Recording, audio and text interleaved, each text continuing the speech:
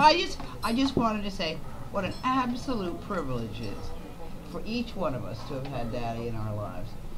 And really, he's one of the most beloved people that, I still, still love him and think of him all the time.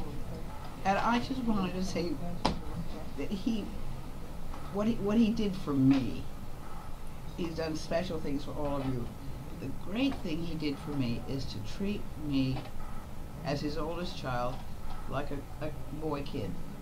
And he took me hunting with him, and he took me canoeing, and he took me taking down duck boxes in the ponds and mountain climbing. And he did it with all of us, but it was so wonderful to be raised without, it's a girl. Without, no, he never did that. Early gender stuff. Yeah, exactly. And he did the same with Betsy. And then Spencer grew up so that he could take over, and by the time you took over, I got interested in boys. Anyway. I'm glad you did. Yeah.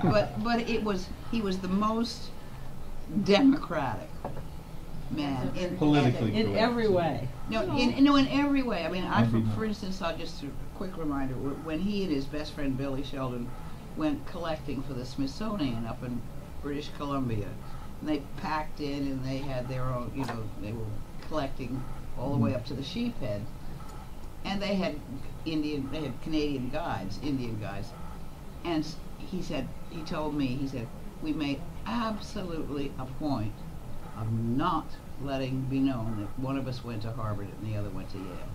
I mean, it would have spoiled the relationships that he had with the guides. And I think that was when he was 20 something.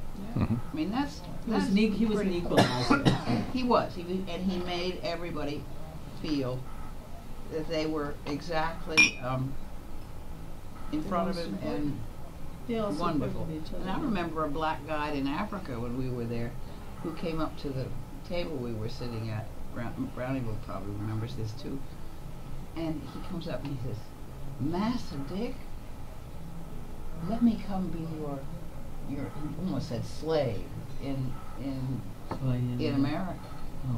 I mean, he was sort of offering himself to Dad. I mean, Daddy had that capacity. Charisma, exactly. Everybody loved him dearly. Yes, we everybody. And look at us, aren't we lucky? We were the closest.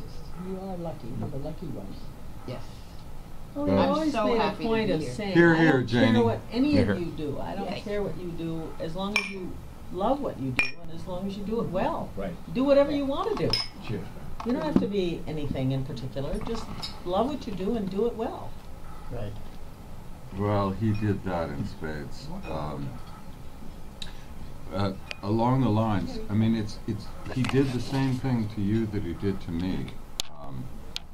And I was 9 years old. Okay, you coming? Yeah. Or you're not coming? Yeah. You coming? Okay. Then, and thus, I followed him around like a collie with one eye. I mean, up a tree and down. I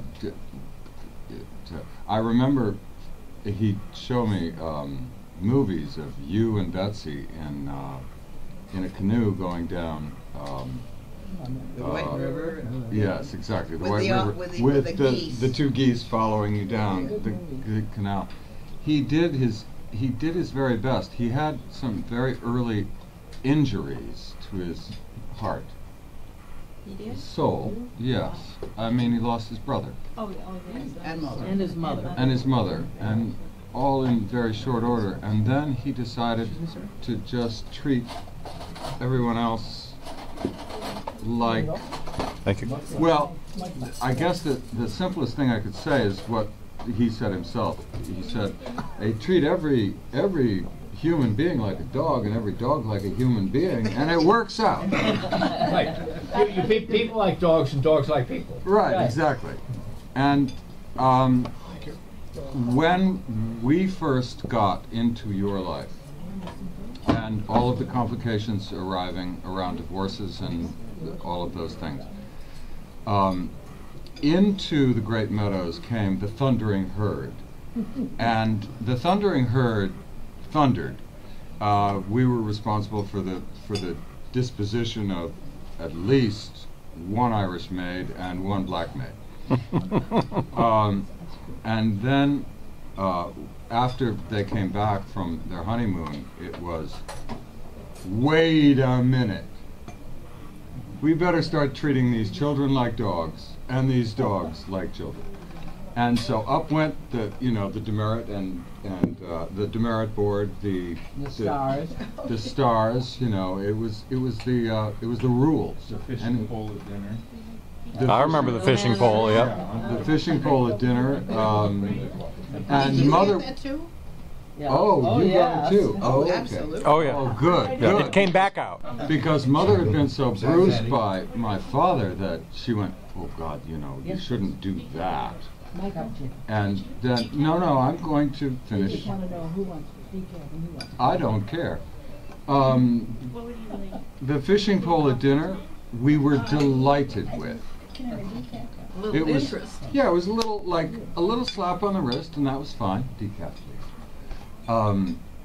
It was fine. Mother was like, oh my God, that's what Coffee, that's please. what our father used to do. Abuse. It was abuse. No, it wasn't abuse. It was like, I'm paying attention to you, and it was. I'm watching what you're doing. It was the greatest thing he could have possibly done. Yeah. Now, Decaf. one little Through, right? personal story. Called following through. Yes. One little personal story regarding Dick. Dick, my era. And that's this. 5 days before my own graduation at Middlesex, I was expelled for smoking cigarettes in the wrong place at the wrong time.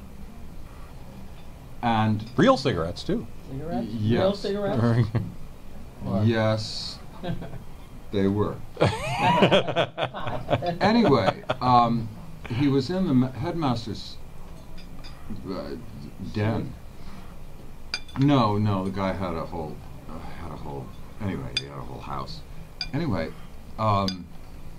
Dick was going, what the hell? What are you thinking? And I went, well, I don't know, I don't know, sort of, I was rebellious or something odd, very. But 3 days later was John's graduation from Fenn School, to which I attended, at the same day that I was supposed to head off to the college to which I was supposed to attend, which I was going to attend. Without a diploma in your hand. Without a diploma. I'm a high school graduate with a college degree.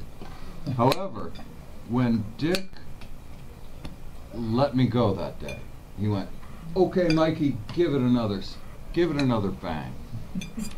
And it was like the most affirmative thing I had ever encountered in my life. Even though I had done something that I thought was hugely Unforgivable. hugely The criminal of the unforgivable. universe is a smoker. So.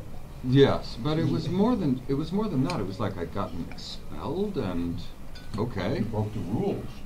Well, I didn't know. Yes, I knew that I had broken the rules. I just didn't know how huge that would have been in my own biological father's eyes.